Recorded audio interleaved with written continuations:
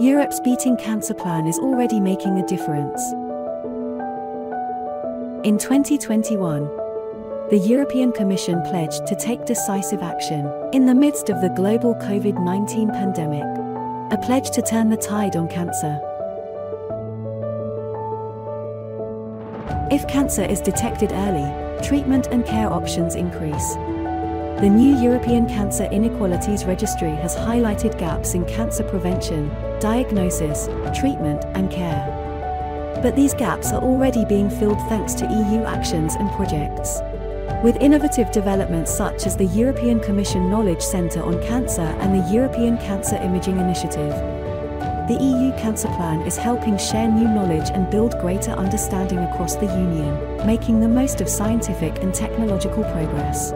The new EU cancer screening scheme is helping countries deliver quality screening and bringing the EU closer to its target of offering 90% of those who qualify breast, cervical and colorectal cancer screenings by 2025. Targeted screening should also be extended to other cancers, notably prostate, lung and gastric cancer.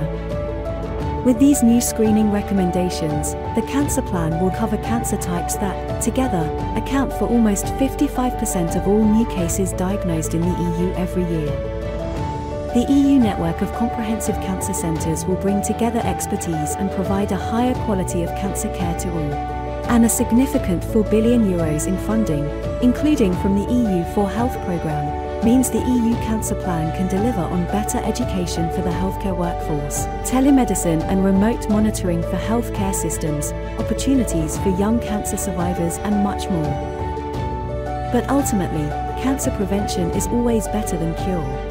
Around 40% of cancer cases are preventable with effective cancer prevention strategies covering topics such as the new proposal on vaccine preventable cancers.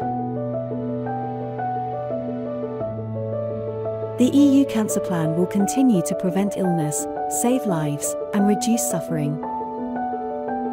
Let's keep joining forces, so we can make a difference, together.